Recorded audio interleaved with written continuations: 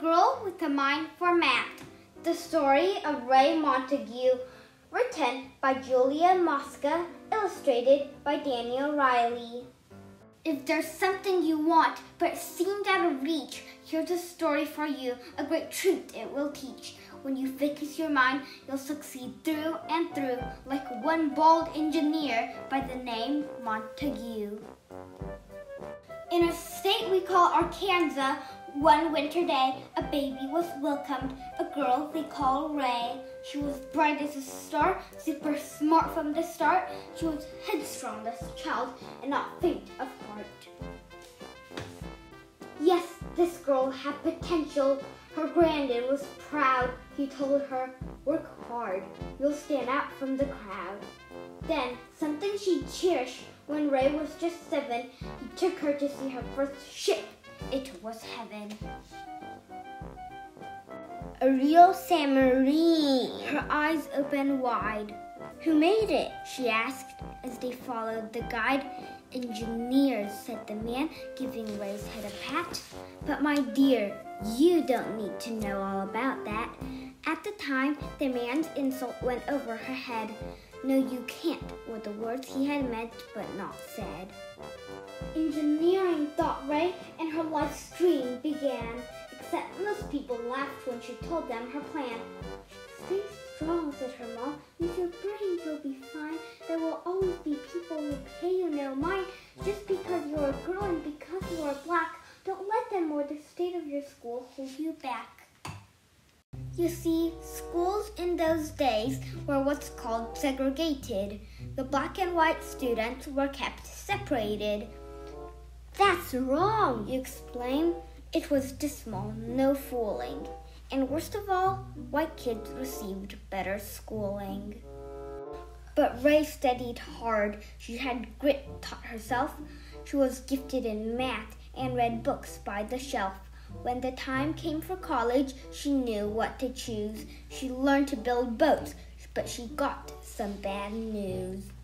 "Engineering's not taught to black students," they said. Her heart hit the floor. "I'll take business instead." She learned what she could, and she learned the rest later. Their rules were unjust, but that school wouldn't break her. Raye finished with honors. Oh boy, what a smarty. She said her farewells. There was no time to party. "I'm off to a place filled with history's greats, the capital city of all 50 states." Now finding a job, it turned out that took time. She looked and she looked. Raye was not one to whine. Then it must have been fate. At least that's what it seems. She was hired to type where they built submarines. "The Navy, that's right." Oh, but hold all your cheers.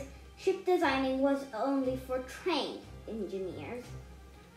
So she watched as they worked, and she learned every task, even studied computers by night in a class.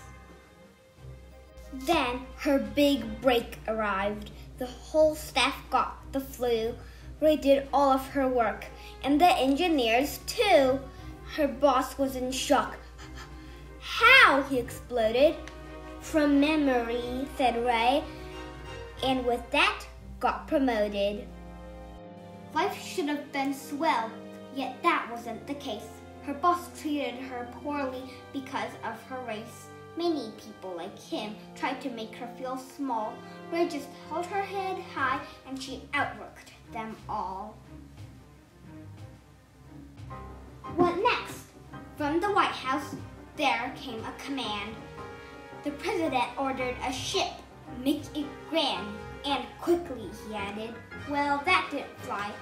All those plans would take engineers months to supply. Here's the thing about that. When designing a boat, there are thousands of measurements one needs to note. All those numbers take math, and that takes some time. But Raye had been working on something sublime. She took a deep breath. "I can solve this," she said. "I've come up with a system to do it instead. It'll draw the plans faster, she told them. Don't fret. I'll design the first ship by computer. No sweat.